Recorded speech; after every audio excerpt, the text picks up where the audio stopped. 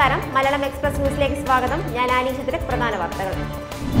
സംസ്ഥാന സർക്കാർ കനത്ത തിരിച്ചടി. സാലറി ചാലഞ്ചിന് സ്റ്റേ ചെയ്ത് ഹൈക്കോടതി. ഇടുക്കിയിൽ 3 പേർക്ക് കൂടി കൊറോണ സ്ഥിരീകരിച്ചു. ഇടുക്കിയിൽ സമൂഹവ്യാപനമുണ്ടാകാൻ സാധ്യതയുണ്ടെന്ന് റിപ്പോർട്ടുകൾ. ലോകത്ത് കോവിഡ് ബാധിതരുടെ എണ്ണം 30 ലക്ഷം കടന്നു. മരണം 2.10 ലക്ഷം.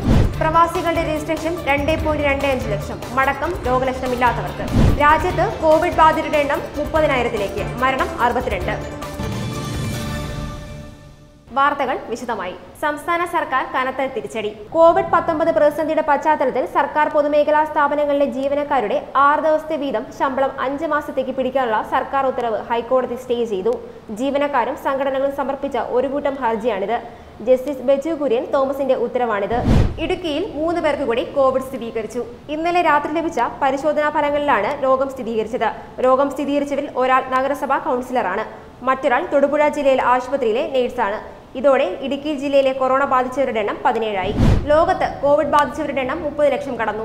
ജോൺസ് ഹോപ്പിൻസ് യൂണിവേഴ്സിറ്റി പുറത്തുവിട്ട കണക്കുകൾ പ്രകാരം 30,36,770 പേർക്ക് ഇതുവരെ വൈറസ് സ്ഥിരീകരിച്ചു. 2,10,804 പേരുടെ ജീവനാണ് കോവിഡ് ഇതുവരെ കവർന്നത്. പ്രവാസികളുടെ രജിസ്ട്രേഷൻ 2.25 ലക്ഷം. മടക്കം രോഗലക്ഷണമില്ലാത്തവർക്ക്.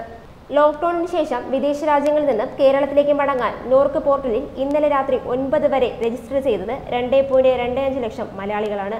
വരും ദിവസങ്ങളിൽ ഇത് 5 ലക്ഷം വരെ ഉയർന്നേക്കാം. രാജ്യത്ത് കോവിഡ് ബാധിതരുടെ എണ്ണം 30,000-ലേക്ക്. കേന്ദ്ര ആരോഗ്യ മന്ത്രാലയം പുറത്തുവിട്ട കണക്കുകൾ പ്രകാരം 934 പേരാണ് ഇതുവരെ കോവിഡ് ബാധിച്ച് മരിച്ചത്.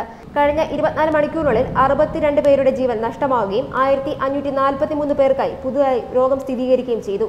ഒരു ദിവസം രാജ്യത്ത് റിപ്പോർട്ട് ചെയ്യുന്ന ഏറ്റവും ഉയർന്ന കോവിഡ് മരണനിരക്കാണിത്.